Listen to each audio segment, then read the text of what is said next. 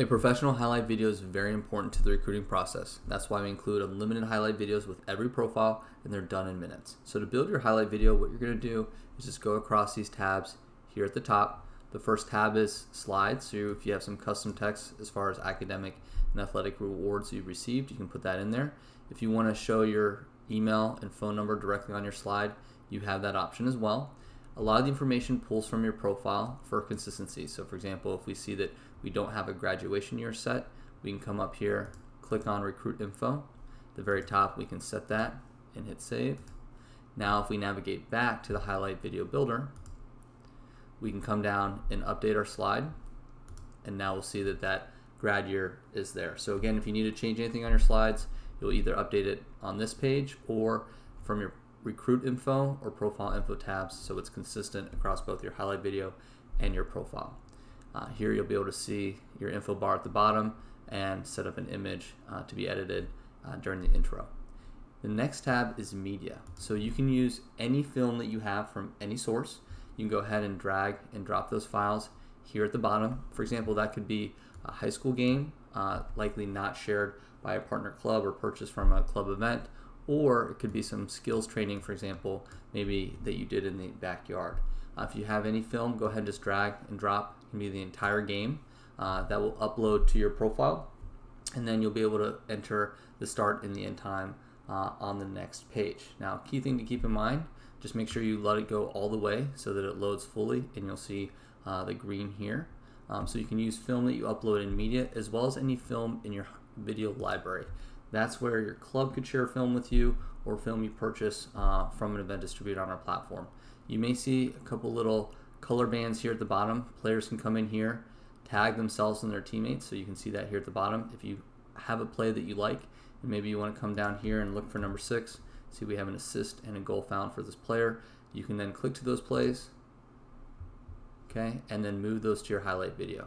Okay, so that will move it to the clip section of your highlight video. You could also see any plays that you've tagged here at the bottom and click on this little icon in blue to move that to your highlight video. So again, 2 sources to get film into your highlight video.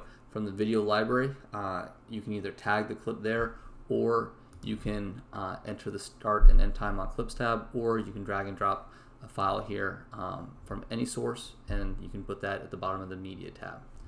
Once you have all your media organized, you're going to get the start and the end time. So again, if it's from a file that you've already tagged, it'll enter that information automatically. If it's from a file that you upload yourself, such as this high school game, and you'll just select the drop down to collect the file, then go ahead and just put the start and the end time here. Now, if it's a really short clip, like a training video, maybe something you shot in the backyard, that's fine. You'll also see the option to click all. That means include the entire clip, not just a subsection for us to cut up.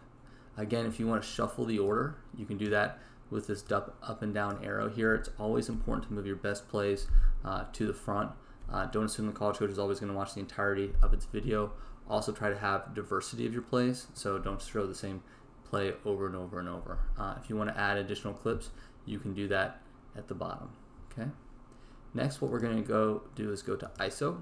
And the big thing that you'll see here is we'll actually cut those clips up in the system so you can preview them for accuracy. And then you'll also be able to add the isolation effect, which is going to be adding a bullseye to yourself.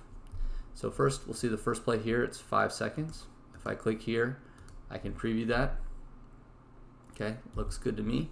And then what I'll do is I'll come over to the right and figure out which frame, first frame, second frame, that you're most visible in. So maybe you want to put a little bullseye on yourself here, or you want to do it on the second play. That's up to you, but clicking on yourself, and you can scroll left to right within this area, is where you'll be able to add that isolation effect on the next tab. Now, if you have some film, for example, this is a good example of a film that's a little bit zoomed out and the action's kind of behind.